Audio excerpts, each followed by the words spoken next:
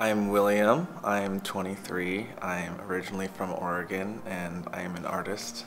I originally realized that my identity was going a bit deeper than the one that I was given.